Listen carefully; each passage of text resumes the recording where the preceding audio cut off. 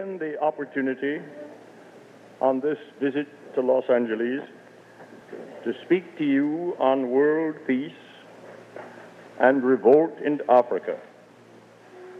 These subjects, together with that of the problems of minorities in the United States, form in fact one problem when brought together and viewed in unity. It is that task which I ask you to permit me to essay tonight, and to approach it from the point of view of what we usually call the Negro problems. All so-called social problems tend to merge. They all have to do with human actions and are based on human customs and treat the numerous and intricate relations of human beings. Moreover, particular social problems, despite the names they bear, change and change radically in the course of time.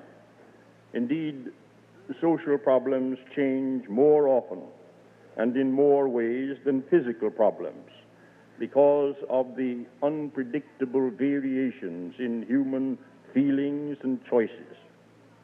They are subject to the same physical laws as sticks and stones, but there is enough of what we call will and volition to make it necessary for persons who are studying a human problem or trying to conduct their action in accordance with its present manifestations to keep a wary eye on changes and on current facts.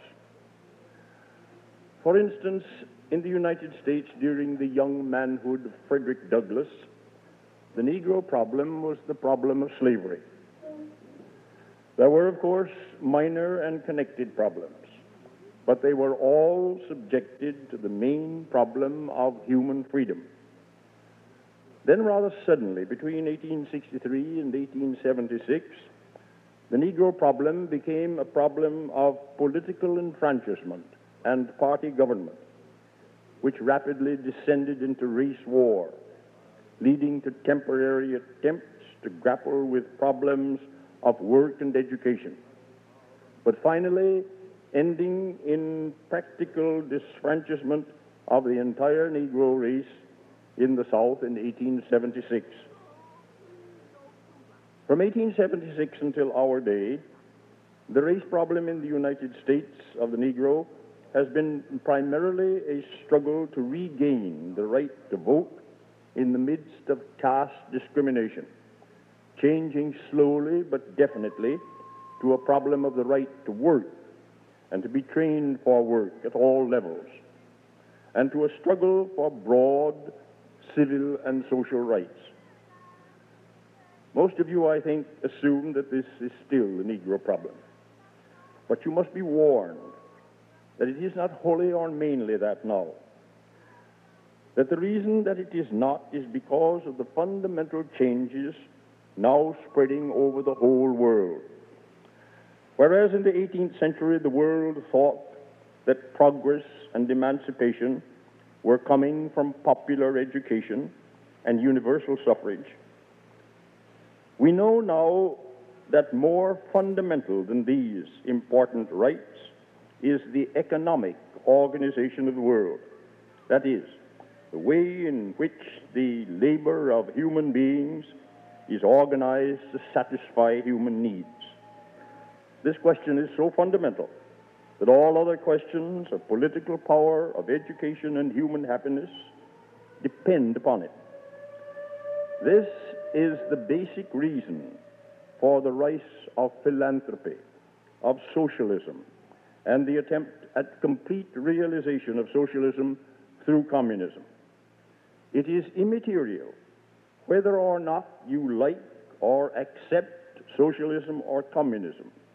The absolute compulsion of your facing the problem which they try to solve is inescapable. While I am sure most of you realize this worldwide change of emphasis, I doubt if you see how this affects the Negro problem in the United States, because most American Negroes of education and property have long since oversimplified their problem and tried to separate it from all other social problems. They conceive that their fight is simply to have the same rights and privileges as other American citizens. They do not for a moment stop to question how far the organization of work and distribution of wealth in America is perfect, nor do they for a moment conceive that the economic organization of America may have fundamental injustices and shortcomings which seriously affect not only Negroes, but the whole world.